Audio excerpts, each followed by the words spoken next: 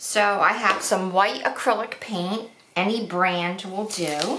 Give it a shake. And I am using the end of a stylus.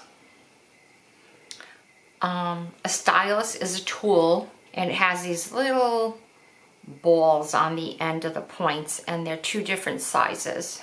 You could also use like the end of a pencil, anything that has just a little point on it. And I am just going to use the paint that is in the cover. Go in, and I am just going to make dots here and there. And what that does is it adds light. My words, white cardstock, so it all coordinates.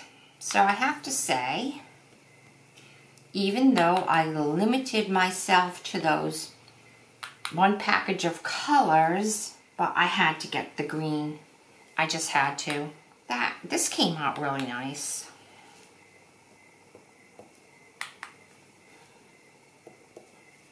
I'm not going to go crazy with this. Just here and there.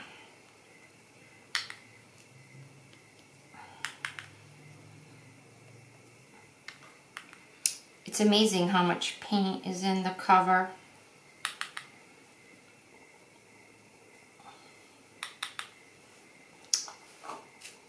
All right, Annie, let's see. I think I am really done, maybe.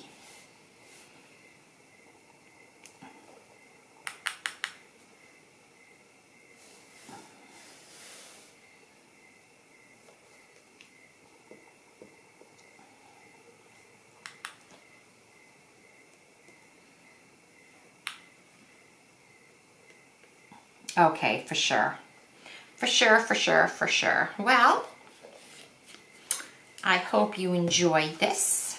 And remember, if you'd like to take a class, something like this, make sure you call Bella Art and sign up for my classes. Classes are once a month, second Sunday of the month, usually. Sometimes I have to change them. And it's fun.